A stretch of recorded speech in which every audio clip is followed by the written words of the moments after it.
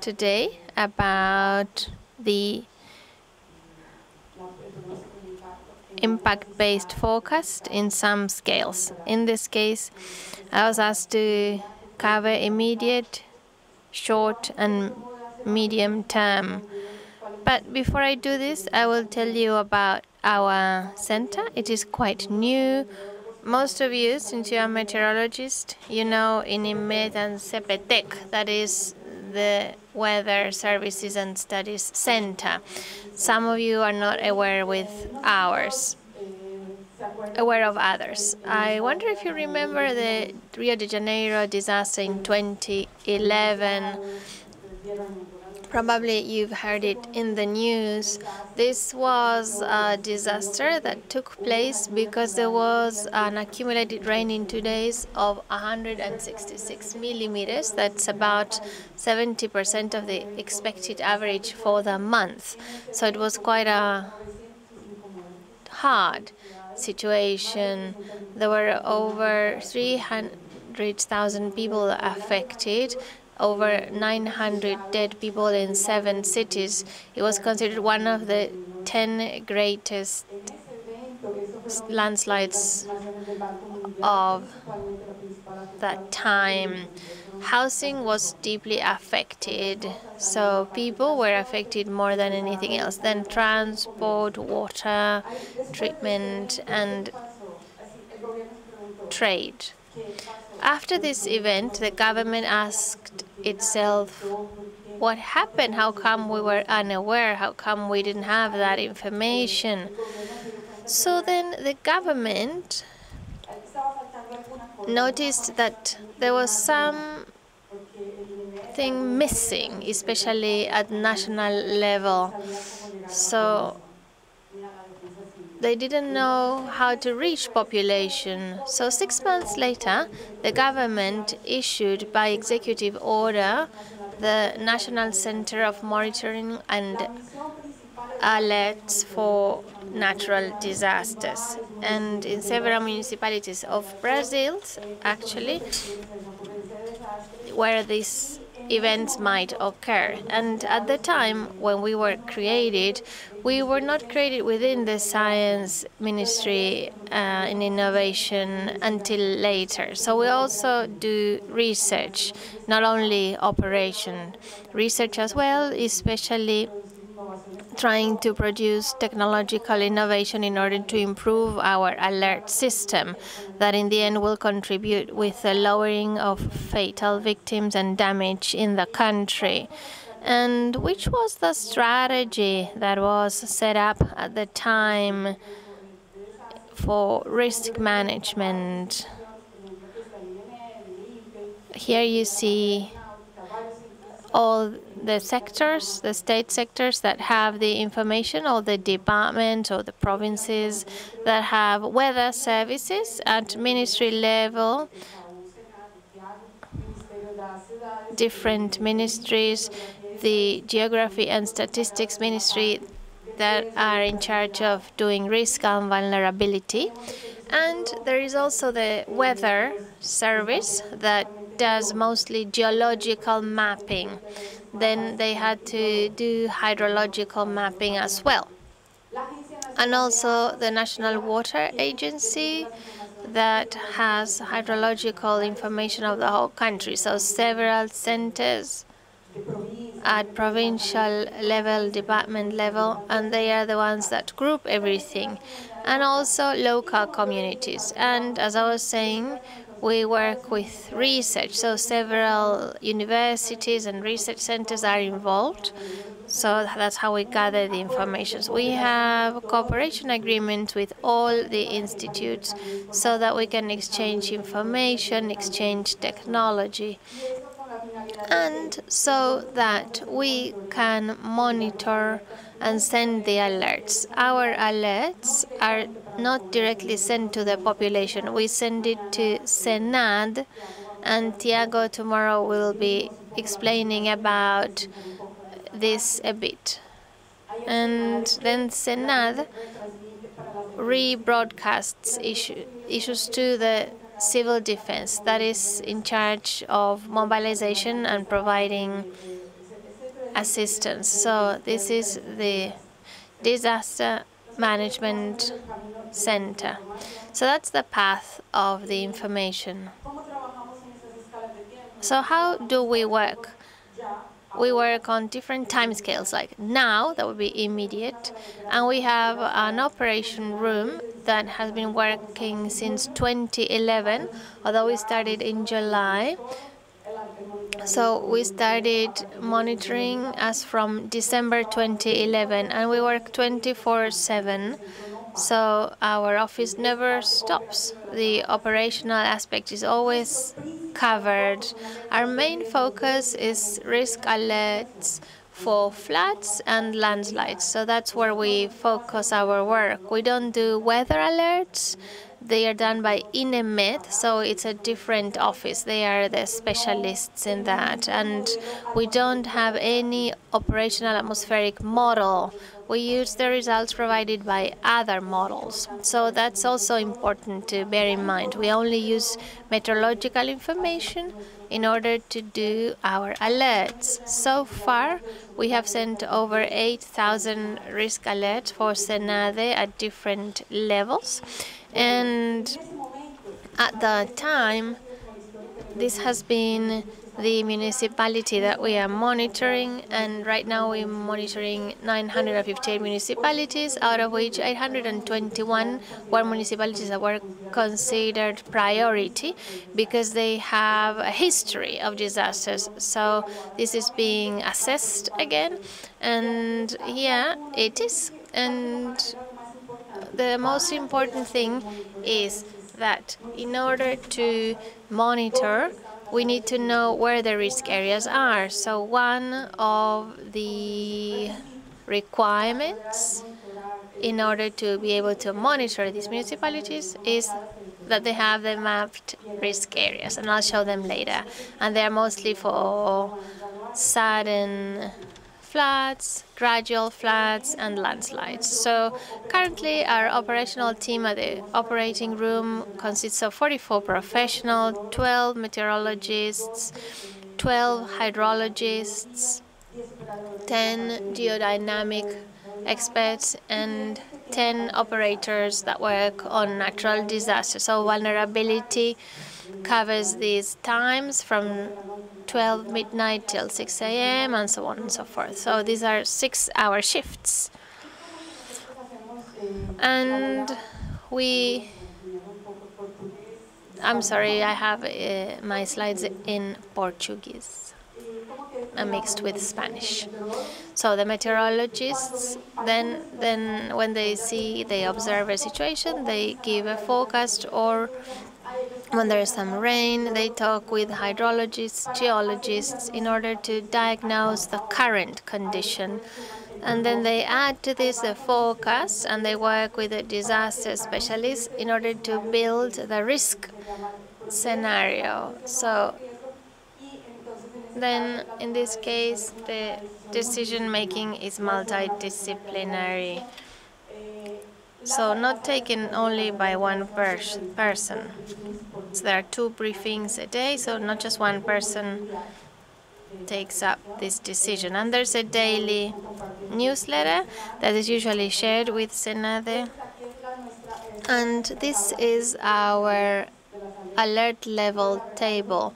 So we work with the occurrence possibility, low, high, very high, and the potential impact, moderate, high, or very high. So as James showed yesterday, 4x4, 5x5, and ours is 3x3, a bit smaller, so same matrix or similar matrix. So we have the low possibility of occurrence, where the impact could be very high. Still, it's a moderate level, so depending on the situation. So here, an explanation. What do we consider very high? When we have very, very heavy rain indexes, and also that have accumulated water significantly in the past days, that might generate landslides or fast floods or generalized floods. So it's quite unusual. We've issued very high alerts, but they haven't been the most frequent ones. So that more or less is what our alert looks like. It goes to the SENADE, which then broadcasts it to the civil defense. And here it talks about the risk situation, the tendencies expected in the next hours, what's recommended. And here, as I said, we have the mapped risk area, so we can say exactly how many people are in that risk area that we are seeing. So we go to a local scale. So apart from the time scale, the local scale. And within this alert, we provided a link and we requested the civil defense agencies to share information so that we know what's going on, how we can improve our warnings. As the case goes for flash floods, it can be really hard. Sometimes we send the alert and then it's too late. It already happened. So that's when, for us, it's a critical situation. That's where we have experienced the most losses. So it's vital information for us. So in this context, what happened? Brazil already had a monitoring network, but they decided to expand the network, and they said we need several areas. For instance, in this region, this is where it's the greatest concentration of disasters. So 9 meteorological radars were acquired, also automatic rain meters, hydrological stations, 9 robotic stations with over 900 systems to measure landslides movement, but also used not only for operations, but for research. So in order to develop our models. And also, we have over 135 geotechnic stations, 100 agrometeorological ones, and aqua that mostly are to measure rain and soil humidity, that are mostly located at the northeast because they can help us more with droughts. Because after some time in 2014, as from 2012, I would say, in the northeast, we had a very, very heavy drought that went on for about 6 to 7 years so far. And also in the southeast region, but mainly this is to come together with the other areas, and that's how we got about it.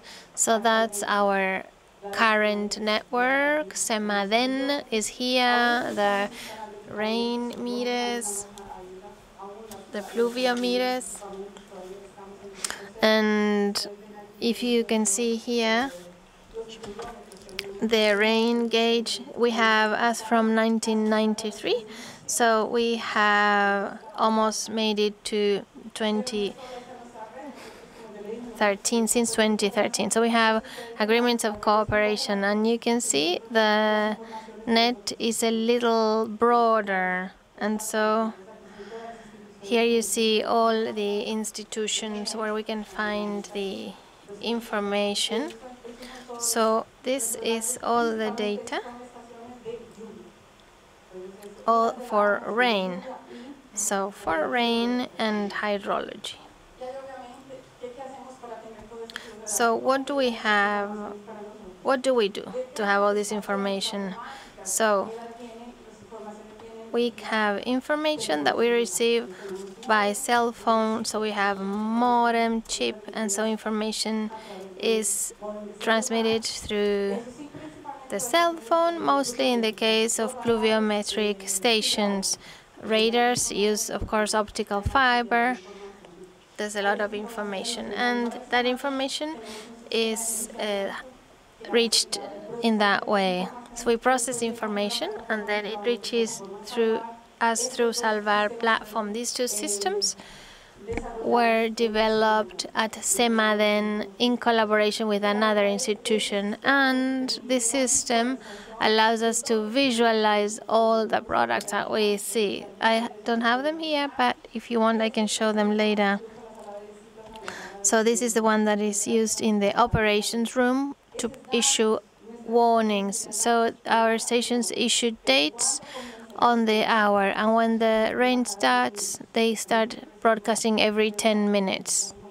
We receive information every 10 minutes. Even so, as I said before, systems lag. So what happens when there's rain with cell phones? The first thing to fall down is the signals for the cell phones. So sometimes we have this delay. So that's why we always have problems. So now we're thinking of implementing another system through satellite or some other way to share information. There are researchers, about 20. I work there as well. And we work on IT people, about 10 now, that help in these developments, helping applications, because the idea is that everything we do is what's the final goal, that it gets to the operation room so that all that has been generated gets there. That's our perfect. And here I would like to show you what we're doing regarding these products. People help, but their work is a little different. So they're all talking about no casting, of course. They use the meteorological radars, and we process the radars, the information, 31, I would say, radars. And the idea is to use them in order to have a forecast of up to 2 hours, and the estimated rainfall is being verified with the stations in which we have the rain gauges. And that's one of the radars in our platform. That's the face that you can see. And the idea is that the operator can click here in one of the pluviometers and compare the rain radar, the pluviometer radar, and then they can check what's the forecast. So this is one of the examples, see? So here is the observed one, the green one is the radar measure, and this is the forecast for the next 2 hours. But of course, nothing is perfect. So sometimes we need to adjust things. But the idea is that every time we're doing more adjustments. So this is a process that we're still developing, and it hasn't been finalized, but still the problem continues. Many times the life of these systems are short. It's less than 30 minutes, and here is where the radar will not work as expected. But we're working along these lines. And here we can have a comparison between the forecast. This was a 1 hour forecast. This is for 2 hours. And this is what was observed. So I would say that it works. It's not perfect, but it does the job. It gets the job done. And then a few more examples for hydrology. I'm a hydrologist, so that's evidently where my heart is. So CPRM, that is a geological service, they mapped over 4,700 risk areas in that municipality. So for the greatest part, they're in the southeast, and we have a lot of information here. So what do we do? One of the things that we do is find out about the basins in the upper stream to know the size of the basin, the time of concentration, and so that's what we did. These are the risk areas, and some of the ones we see here are not exactly close to the river, so it's still methodology that is being improved. And we talked to the geological service. So this area is a little strange, what could be happening. But sometimes we realize that these are areas that have to do with urban drainage, and there are cases of waterlogging. And we realized that we had basins. Some of them are smaller than 50 square kilometers, and they can be up to 100 square kilometers. And the response time is practically between 0 to 4 hours. So these are quite fast responses. So when we have that possibility, we work with flash flood thresholds. And this here shows you the accumulated rain in 1 hour, and over here the rain accumulated in the last 24 hours. So we cross the information and we find the flood curve, and the dots that are here would be then situations that can generate this kind of flash flood.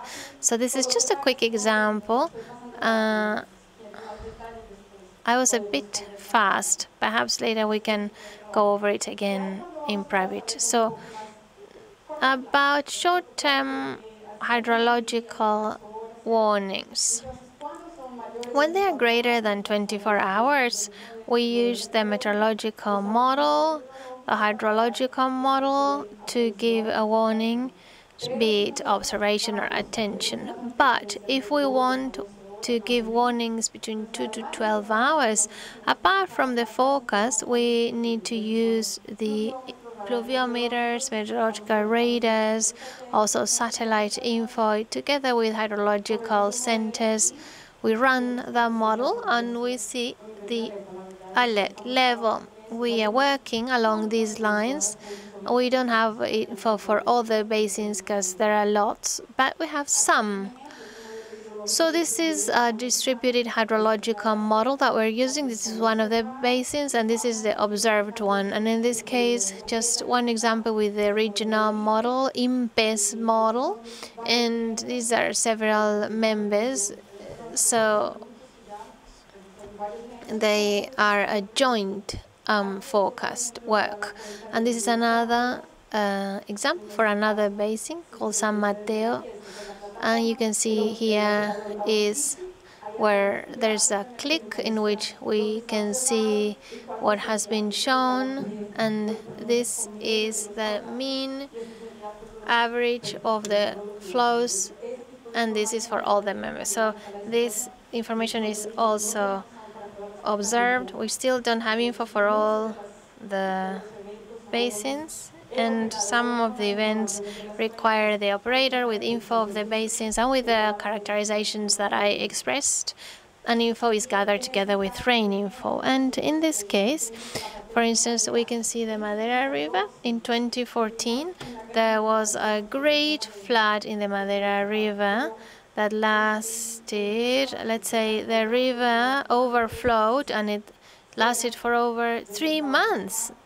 It exceeded its usual course. This affected transport, and one of the cities that has one important road there, in one of the states, the city was completely isolated, generating great chaos. So then we started to monitor this situation, and one of the problems we face in this area, in the basin of this river, and Bolivia is also affected, it's part of the basin, and we don't get any information from Bolivia. So that's a problem sometimes, and we end up using satellite information, not Bolivian information, so to say. And we do forecasting covering 10, 15 days.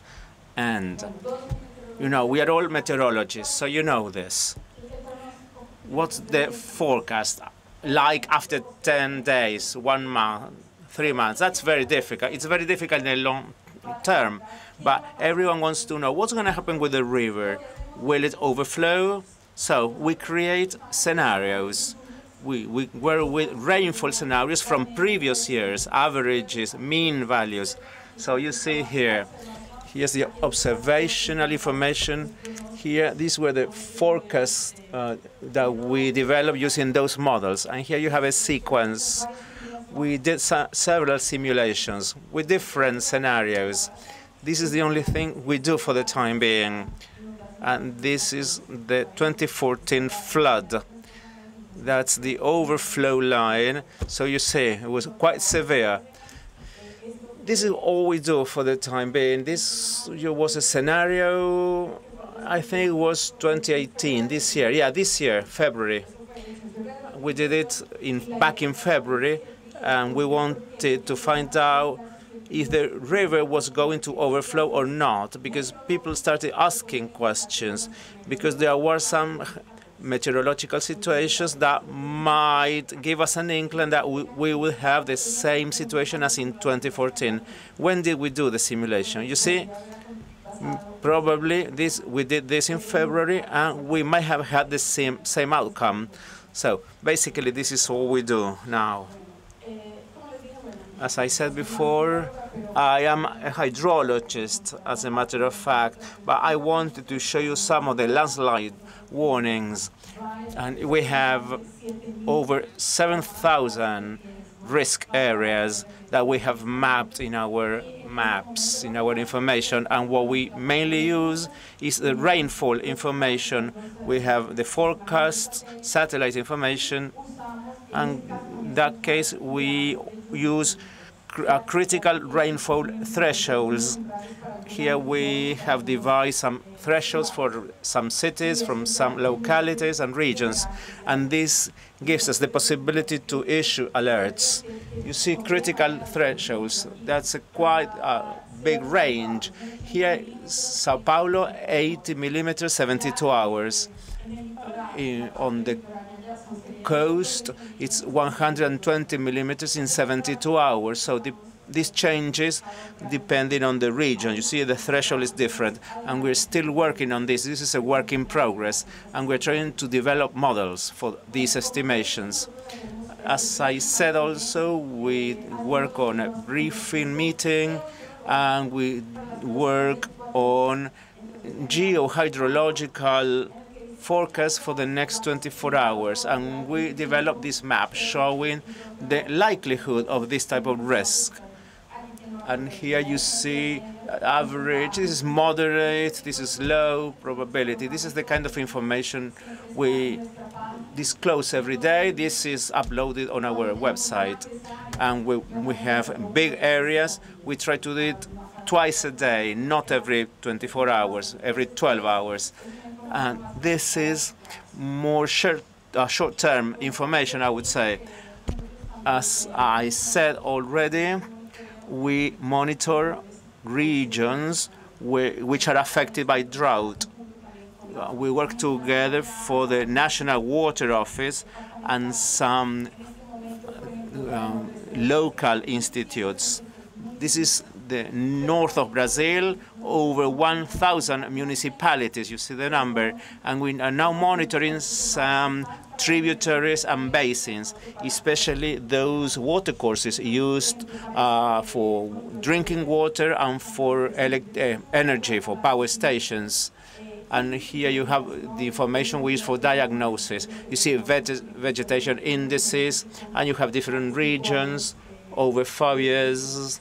I mean, of very dry weather and drought, and the objective is to see the impact of what we might be facing in the coming months. In the case of this drought, you know, in Brazil we have a special program, Garantia Safra is the name, which helps farmers, agricultural families in the northeastern region. And when they face drought, the state makes a determination, and the governments provide some financial aid. So you have to reach the municipal level, because the resource does not go to the farmer directly, it goes to the municipality, and the municipality shares the subsidy. And here you see the distribution, the number of municipalities that are sustaining this drought situation, and this is the way in which they are given some assistance. But this is not the only thing we want. We want to know what's going to happen, and we do the same thing here. We develop scenarios based on precipitation. For instance, this is a quarterly forecast for or projection for the next 3 months, March, April, and May. Well, if we get rain within the average range, what might happen? That's a situation. And if we get, rain, but 30% below average, what's going to happen? So you see changes there when we change the variable. So this is one of the ways in which we can say this, that. Otherwise, it's impossible. It's impossible to get a 3-month forecast. This is more recent. We developed an integrated drought index, taking into account the SPO and the vegetation condition, and we have overlapped both in order to show exceptional, extreme, severe, or moderate drought. You see the different levels of drought, and here you have the duration. You see these lines, or the dotted lines, that's below 6 months. You see, and the rest, that's over 6 months. So this allows us to see where we should focus our efforts. Here you see the southeast of Brazil, the central area, and the center-east. This is the same thing. We have different scenarios. In here, we cannot cover vegetation, but it's just precipitation. If we get average rain or 25% above or below the average, you see the different scenarios, and there are some changes. So this is the general work we do and the types of scenarios that we develop, and of course we take into account the possible impacts of these situations. Here, medium and long term. Here we have a problem, so we say, we analyze the situation from the basin point of view. And in this case, we can see examples. These are basins which are quite important for energy. What do we do? Apart from the short-term forecast, we calculate water flow from the tributaries and the reservoirs. And we do some long-term, I would say, and we use this GFS model, 21 members, and we provide this information. And these are not real forecasts, they are projections. They are based on scenarios. So we provide these projections for water flow and the level of the water reservoirs. We've been working on this project for 2 years, weekly meetings. We had meetings with the National Water Agency. INEMET, I don't remember if INEMET is involved in the meetings. The national energy operator, every single state, because this is one of the main basins in Brazil. It's used for electricity. It's also used for irrigation and for, drinking water for the northeast of Brazil, which is semi-arid. So this is the type of work we do, and we work on a weekly basis. And apart from these meetings, we issue some bulletins, these like newsletters. You have an impact bulletin. This is issued by SEMADEN. Also, I can show you this tomorrow. The Cantareira is the main water basin, which provides water to Sao Paulo. Back in 2014, we had very serious problems there. Then we have the Madeira River and the impact work we do. You can see here where let's see if I can show you the map. At some point in time, this state, Acre State, had to face serious problems, mainly hydrological issues. And also we work with this kind of information. They need this information, especially for the short and medium term. Just a quick summary. In the short term, what do we need? We need real-time data, because sometimes these are such fast systems that not any meteorological system can predict them. And we use rain thresholds for flash floods and for some landslides. In the short term, real-time data, nowcasting, time-based forecast, so that our information is adequate. And for the medium and long term, 3 to 10 days forecasts and rain scenes that would allow us to be protected. So that's the way where we are heading. That's what we are doing. I would like to hear from you whether you do things differently and whether we can share experiences. Thank you. That's our site and my email in case you wish to contact me. Thank you.